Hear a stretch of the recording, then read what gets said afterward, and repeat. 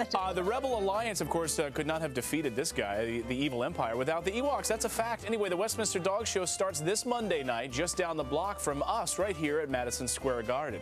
Where do you go from there? You go to the Russia. Kremlin. That's where. Appropriately, we do go to the Kremlin because apparently a cover group of the group ABBA, they're called Bjorn Again, played at a very secret, undercover party in Russia.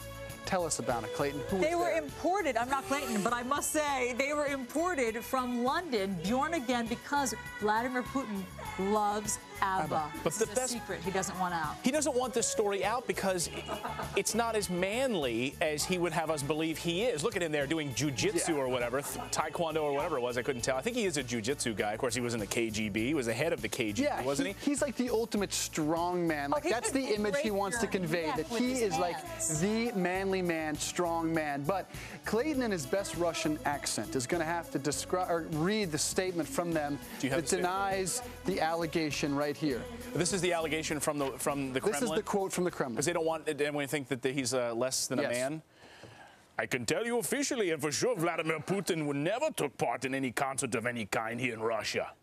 Well done. Nicely done. Was that somewhat of a convincing. like I a don't know. Turkish I'm accent? not sure how we feel cross about between that. a Russian- Sort of, they worked. As you read on, though, the Kremlin does admit that Putin is very into ABBA and at times rocks out to songs Super Trooper and Dancing Queen. So they did admit he's a big fan, at times rocks out. I love how this is And- state business there. Bjorn Again, the band, does say that they flew from London to Moscow and then had to 9-hour bus ride. I took a 9-hour bus ride where they performed for 8 people.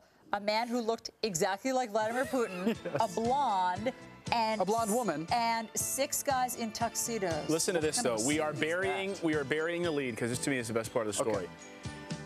Eyewitnesses report that Putin did, in fact, attend this ABBA show, and they said that there was clapping and there was a lot of swaying. that? I can understand that. There was a lot of putting their fingers in the air, and perhaps their arms are in the air, I guess waving them as they just don't care. And then they were swaying back and forth. And then the eyewitness says Putin, had good rhythm.